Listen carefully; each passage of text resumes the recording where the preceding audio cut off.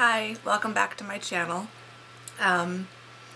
Third full-length video, so still getting used to it.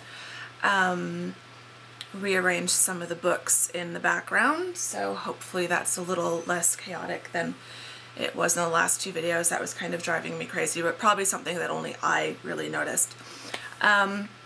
Today I'm gonna do March favorites. I can't believe it's April already. I feel like every YouTuber I've been watching has been saying that, but I'm a teacher at my local university, which I think I've mentioned. I'll talk about that more at some point. And my students will be done. Their final papers are due on April 29th, so I have 3 weeks. I still haven't graded their last batch of papers, so I'm slightly panicking. I think they're more excited than panicked. But yeah, it's April, and that's just, I don't know where the semester went. I don't know where this year is going. It's just crazy. But yeah, anyway, we'll get to it. So the first one, I'm just going to mention it really briefly. It's the Eylure brow palette that I mentioned in my Sephora haul. I love it. I do have to usually use like the end of my nail clipper or something to open it because my thumbnails are not that great. They're kind of weak, so the closure on this can usually break my nail. I don't feel like that would be a problem for most people. It's just my thumbnails are really brittle. But as you can see, I'm going to pop this out. As I showed you in my haul video, it's got the gel, the powder, and the highlighter.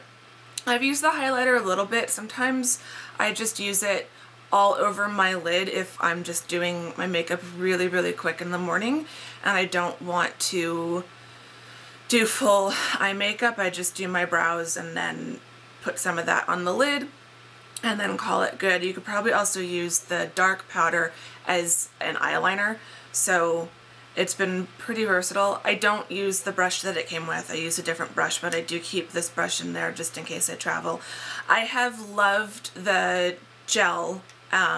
Today is the only day in the past month that I'm not wearing it, and it's because I just got my brows freshly done today. So I'll probably be laying off of this for the next week, but I will still, I was still using it a little bit even when my brows were a little bit more freshly tinted, so it's great for filling in. But yeah, today, since they were just done a few hours ago, they're not looking too bad, so I'm not wearing this today, but I do wear it a lot. And even when my brows are not freshly tinted, like yesterday when my brows were completely blonde and like my natural color, hair color, this stuff covers it completely, so it's great, and has totally saved me a lot of money because it means I don't have to go get my brows tinted every couple of weeks. Next favorite is just a tinted moisturizer. This is by Eminence Organic Skincare. I'm not sure if that'll focus or not. I'm still working on my camera skills. This is the Vanilla Latte Tinted Moisturizer. It's got an SPF 25, which is great. And I love this line. Eminence is what I use for all of my, well, not all of my skincare, most of my skincare. I'll probably do a skincare video in a couple weeks or so. I'm just adding a couple products, so I'm kind of still tweaking it a bit. But for the most part, Eminence is the main brand that I use. I like the quality of the ingredients. I like the way that it works on my skin. So the tinted moisturizer is great, and it gives my skin a nice color. I'm very pale to begin with, but I have a little bit of redness from acne scarring. I'm not wearing tint. I just had a facial as well, so I'm wearing very minimal makeup, just some blush and some powder, and then mascara, obviously. Anyway, yeah, as it's been getting hotter here in Arizona, this has just been nice to put a little bit of color on my skin, even though I don't let myself get too much sun, and it gives me the protection of the SPF, which on Mondays when I'm walking around on campus, and walking across campus from my office to my classroom, it's really nice to have that sun protection. So yeah, this works great. And then if I want a little bit of extra coverage, I just use my Jane Iredale powder foundation, and I just put a light dusting of that on top of this, and it works great. The other favorite, the mascara that I've pretty much been using all month, is the Lancome Hypnose Drama. I really love this. I got it in a small sample, oh gosh, last summer. And of the 5 samples in the kit, this was the one that I liked the best. I like that the brush is slightly curved. That might be a little bit hard to see. But it's got a slight curve. I just feel like it does a really good job on my lashes. My lashes are really long because I use Latte. And so some mascaras, I found that as my lashes grew, the mascaras stopped working as well. They just made a mess of my eyelashes, but this actually works really well with the length. It gives them a nice amount of volume, I feel, and really works well, especially with the outer edges of my lashes, and gives them a bit of a nice little flick, I guess is a word I can use. So yeah, so that's the mascara that I've been using. I do love the Buxom mascara that I mentioned in my Sephora haul video. The problem is that kit, the Dare to Stare kit that I featured in the Sephora haul, when I finally went to unpack it, one of the wands of one of the mascaras, the brush broke off inside the mascara. So I had to take it back, and the Sephora didn't have another one, so I wasn't able to repurchase that, unfortunately. I was really, really bummed because I really wanted to use that set, and then it wasn't online. So I will get a Buxom, full-size Buxom mascara again, probably when the Lancome runs out. So as I've mentioned, here in Arizona, it's starting to get very, very hot. I'm loving watching the YouTubers and Instagrammers and just various people that I follow on social media who live in colder climates. I really wish I could trade you guys. I totally would. I would absolutely send you all of our sunshine and our 90-degree temperatures in a heartbeat. I will take your snow, I will take your rain, I will take your freezing temperatures. Yeah, absolutely. I miss winter. We don't get much of winter to begin with here in the desert, and we started getting 90-degree temperatures in February, which was really annoying because it feels like we're cheated out of what little bit of winter we get. And now, yeah, today is a really weird and rare cloudy day, so my lighting, I feel like, is a bit not normal, and I've got lots of lights on in my flat. But yeah, I think it's supposed to rain. Fingers crossed we might get some rain tomorrow. I think it's supposed to drop back down into the 70s on Saturday or Sunday, which would be amazing. But then it's right back up to upper 80s and 90s, and I think this is going to be the last cool down we get, because April in Phoenix tends to be pretty solidly in the upper 80s and 90s and upper 90s, and then usually by that last week of school, by like the first week of May, is when we crack 100 degrees. I'm not looking forward to it. Anyway, that was a ramble, but what I was the point I was trying to get to is I'm not wearing jeans and leggings and tights anymore, which means I have to shave my legs. Well, I don't have to. That is totally a personal preference. But I prefer to, because I don't know, in the desert, when it gets hot, I like smooth legs. It's just a thing. And so one of the products that I love after shaving is the Deep Steep Sugar Scrub, and this is in the passion fruit and guava. This is a new tub, so it still has the package. I need to open this. I tried to use it yesterday, and again, bad brittle nails means I can't rip this off, so I need to get some scissors. But this is great. It's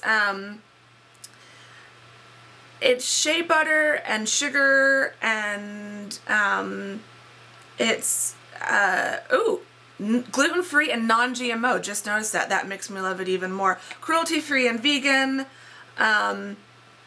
It's great. So the ingredients are wonderful. It feels amazing on the skin. Like, it just feels so good. It exfoliates really, really well.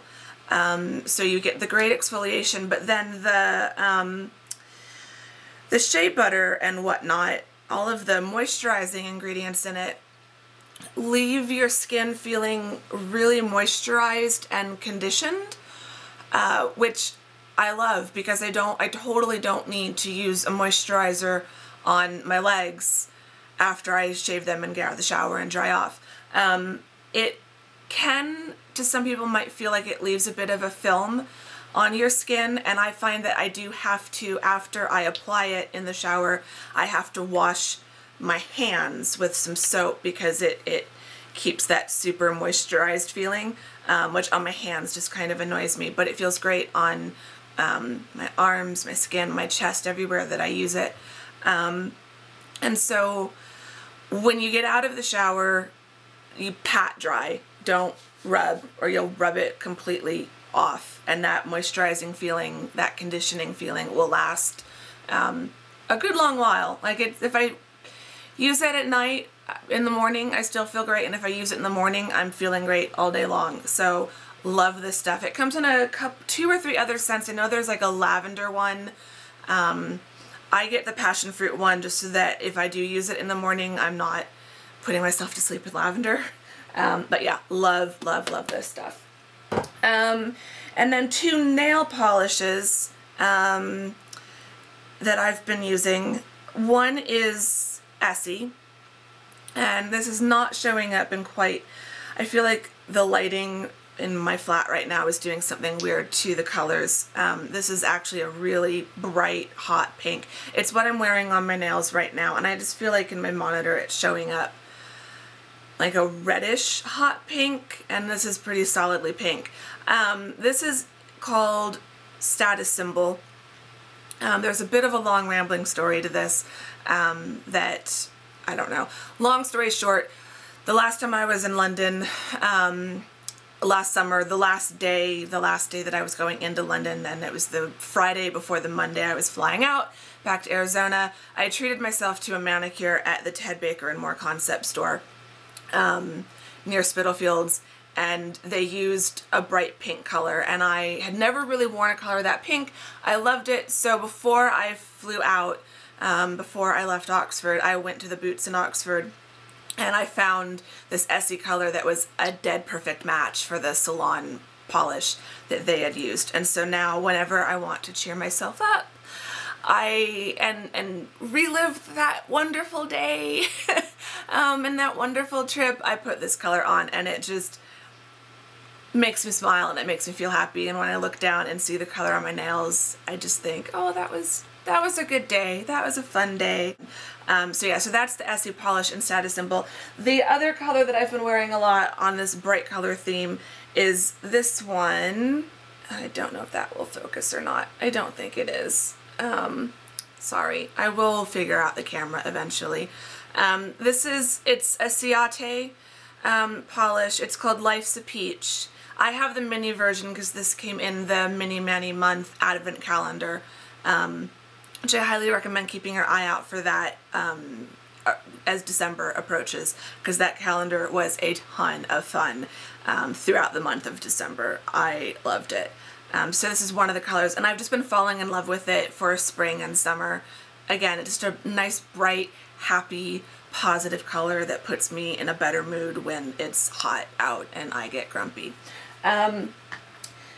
Two more products. The second to last is this little bottle of Nest fragrances in Indigo. I'm going to put some on now because I didn't put some on earlier. I love this. I never know how to describe fragrances, but this is just very light, very fresh. I was a huge fan of Nest's Midnight Fleur during the winter, but that's a heavier fragrance, and I can't do heavy fragrances in the summer. When it's really hot out, a heavy fragrance just makes me feel weighed down even more. So I love light, fresh, florals and citrus and things like that. So Nest Indigo has been perfect. This is just a little sample that I got as a Beauty Rewards thing from Sephora, a 100-point reward a little while ago. I'm down that much, so I am using it. I will probably get a full-size rollerball so that maybe this can stay in my purse and I can have the rollerball for at home, because summer lasts forever here, so I will definitely go through a rollerball. I will run out of this pretty quick. And then last, because I am making this way too long, is a candle from Bath & Body Works. This is the London candle. They've got this whole city theme going on. London has become one of my favorites. Shocking, I know. It's tea and lemon. I normally don't like lemon flavors. Well, I don't like lemon flavors. I don't usually like lemon scents. It's not my favorite citrus. I prefer orange, lime, those sorts of citruses. But I feel like the tea in this cuts the lemon in just the right way that I have completely fallen in love with this. I also really love Amsterdam and New York. Those will probably make an appearance in my April favorites. But yeah, this is just, ugh. As you can see, I've already burned down half of it. I've started to cut off how often I burn it towards the latter part of March because I know I'm going to run out of this. I probably just need to go and buy a couple more and stock up. I love Bath & Body Works fall scents. I love leaves. But again, in the summer, it's just, even right now, it's too hot to burn winter scents. So I love the citrus and floral to burn in the spring and summer. So yes, this video is now getting too long because I talk too much. Thank you to everyone who has watched. I have 2 subscribers last time I checked, which is, I really wasn't expecting that in the first week that I was uploading. I've gotten some really lovely comments from people, and it really does mean the world to me. I was kind of prepared for either no response or negative responses. There goes my phone. So to get such a positive response has really meant a lot. I'm more than happy to support other small YouTubers, so if you have a channel and you've watched this and you've reached this part of the video, please leave a comment down below. Subscribe if you want to.